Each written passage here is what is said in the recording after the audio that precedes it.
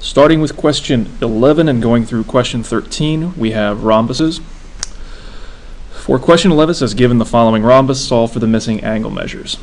So the easiest angle we have here is finding 2. One of the properties of a rhombus is that the diagonals the diagonals are perpendicular.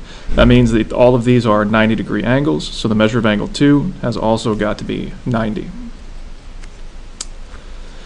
Another property of rhombuses is that the diagonals bisect each of the angles. So if this is 70, it means this side has to be 70, and because opposite angles are equal in a parallelogram, which a rhombus is, it means both this and angle 3 must also be 70. Moving down, in this triangle, we know 2 of the 3 angles. Angle 2 is 90, and this angle is 70. So we can use the fact that all triangles add up to 180 to find our missing angle 1. We can call 70 plus 90 plus our missing angle equals 180. Combine like terms. Subtract off the 160, and that'll give us 20 for angle 1. And because we've used this property before, diagonals bisect angles in a rhombus. That means if angle 1 is 20, angle 4 also has to be 20. For number 12, we have in rhombus RSTV. RS is 4x minus 2. ST is 3x plus 3. Find the length of TV. And down here we have an answer blank for x and y. In a rhombus, all 4 sides are congruent, not just opposite sides. So I can set 4x minus 2 equal to 3x plus 3.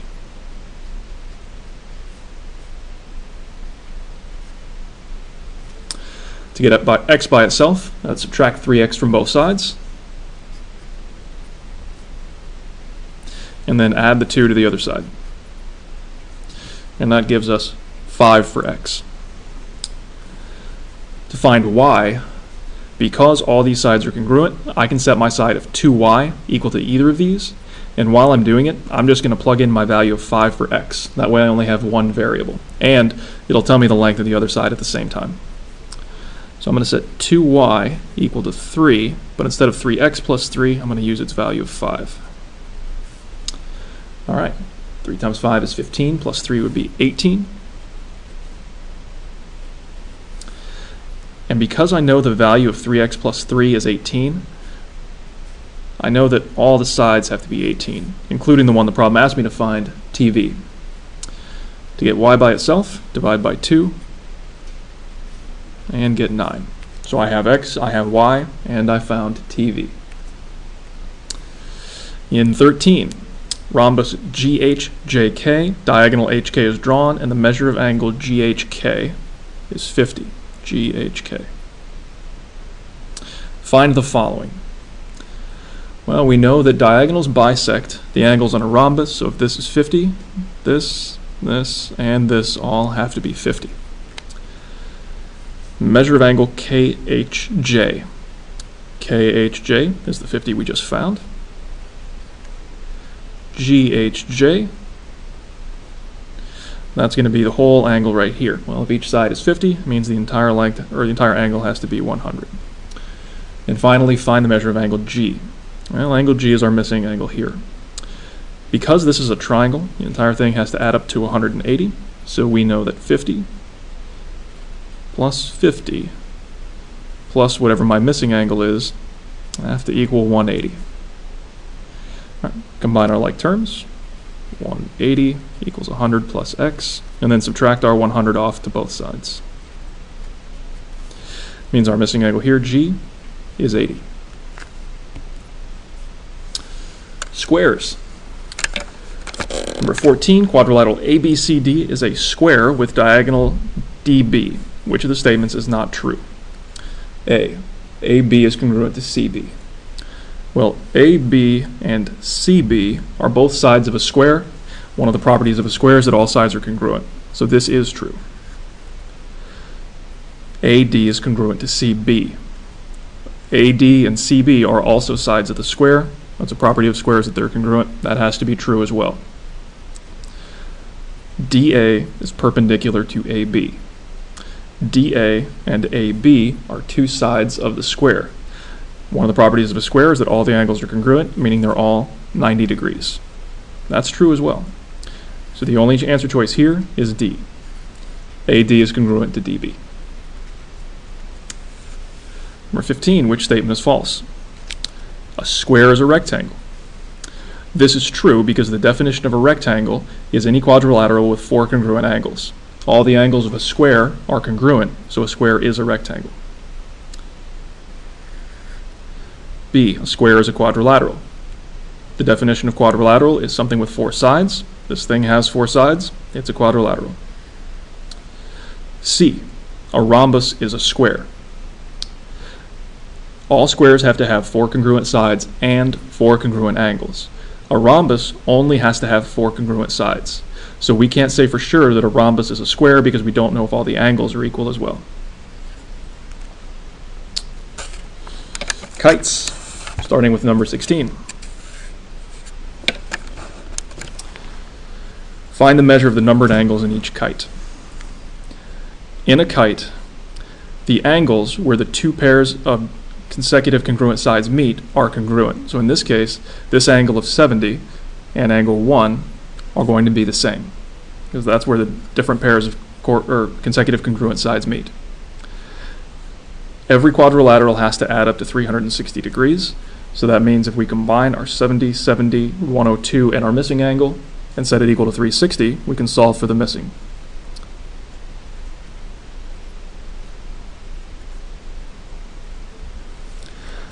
If we combine all our like terms, 70 plus 70 plus 102 would be 142.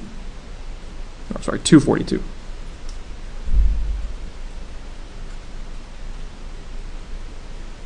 And then subtract our 242 from both sides and get 118.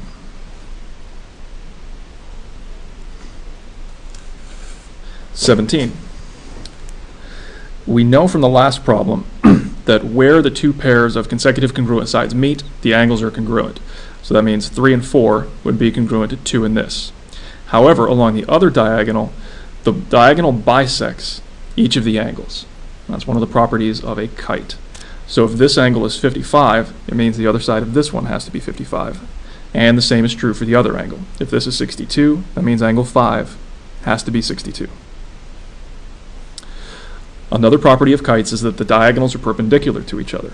So that means where they meet, all of these have to be 90-degree angles. And that gets us angle 1. From here, we can find angles 2, 3, and 4 because each one of these things is in a triangle with two other angles we already know. For angle 2, we have a 90-degree and a 55-degree, and all three of these have to add up to 180.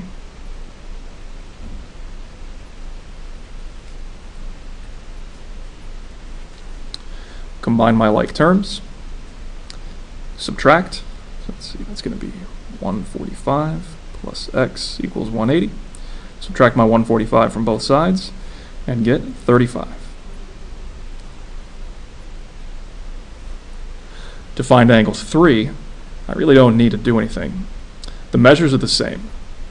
This is 90, this is 55, so the answer for 3 is going to be exactly the same as it was for 2. Finally, to find angle 4, I have my triangle. I have one angle of 90, another of 62, and then my missing angle, and all three of those have to add up to 180. Alright, so that's going to be 152 plus x is 180.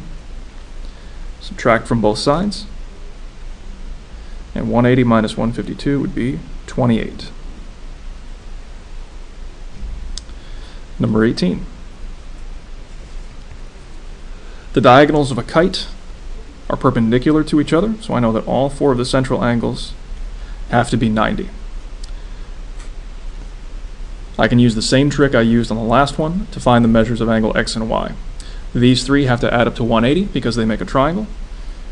X plus 39 plus 90 equals 180. Combine my like terms.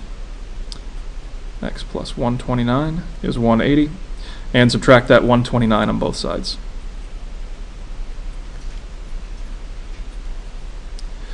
I'll do the same thing for the triangle here.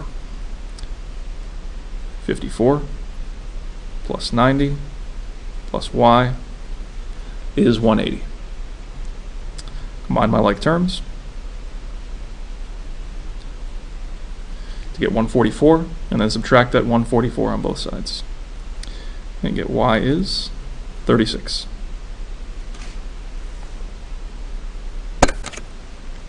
For questions 19 and 20, we're working with trapezoids.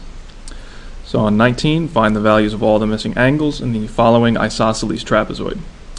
In an isosceles trapezoid, the two base angles are congruent, and this thing's actually been flipped sideways, so the bases are going up and down. The other part or property of a trapezoid we need is that the leg angles are supplementary. Well, here our leg angles would be this 109 and 3, so they have to make 180 degrees together. So let me set up the equation. 109 plus my missing angle equals 180. Subtract off my 109 on both sides and get 71. So this angle has to be 71. Because 3 is a base angle with 2, that means 2 also has to be 71, and 1 and 109 are also base angles, so this has to be 109, as base angles are congruent. For number 20, in isosceles trapezoid PQRS, the measure of angle P is 105, measure of angle Q is 75, measure of angle R is 75. First question, find the measure of angle S. Alright, well, angle S has to be 105. P and S are base angles, so they have to be congruent to each other, the same as Q and R.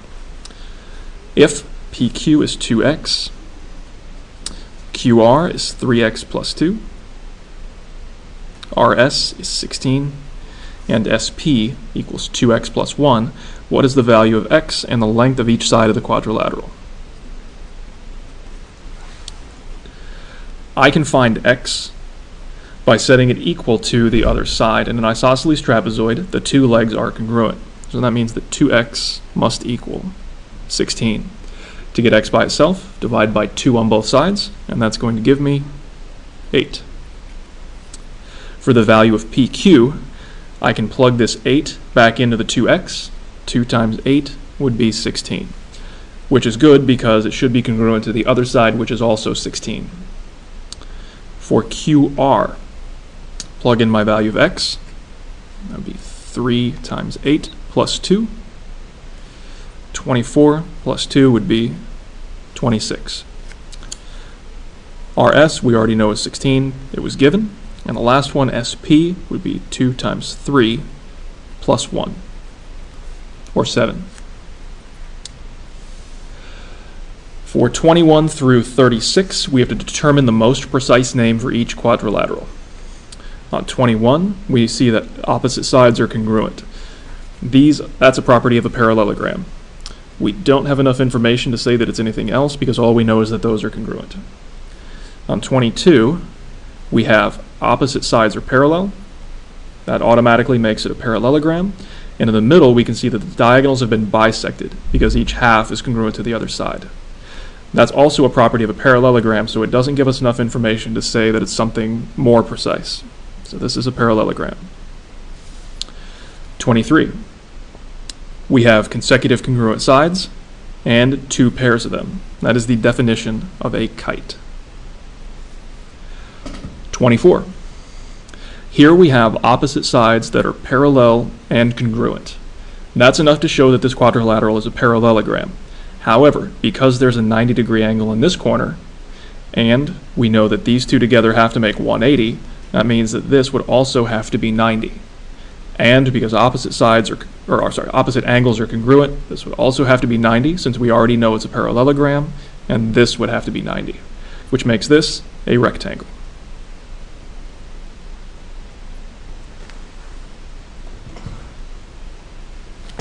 For 25, we have 4 congruent sides, 4 congruent angles. That is a square.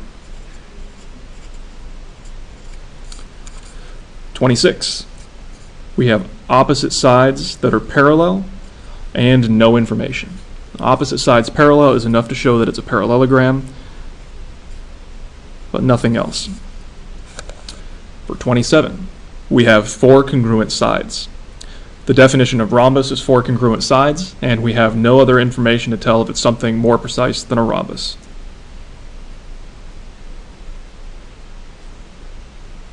(28)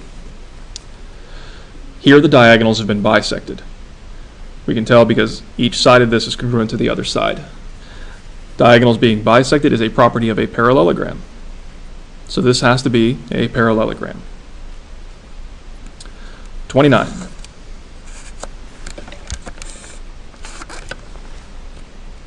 Here, the diagonals are perpendicular to each other and opposite angles have been bisected. Both of those are properties of a rhombus.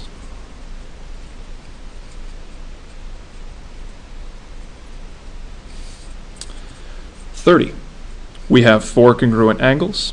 That's the definition of rectangle. We don't know anything about the sides, so we can't say if it's anything more precise than a rectangle.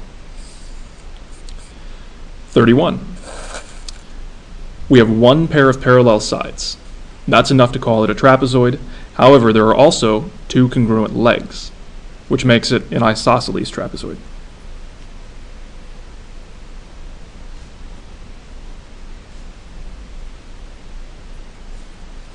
(32) Here we have opposite sides parallel, 1 pair, which makes it a trapezoid. In order to be isosceles, the 2 legs would have to be congruent, but that's not the case here.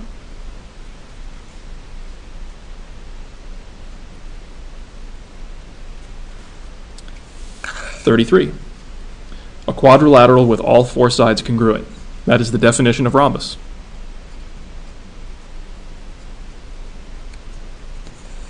34. A parallelogram whose diagonals are perpendicular. Perpendicular diagonals are another property of a rhombus, and the fact that it's a parallelogram means that it has to be a rhombus and not a kite.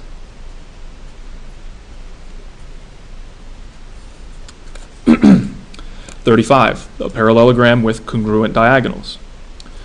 Congruent diagonals is a property of a rectangle, and because it's also a parallelogram, we know that it has to be a rectangle and not any other shape.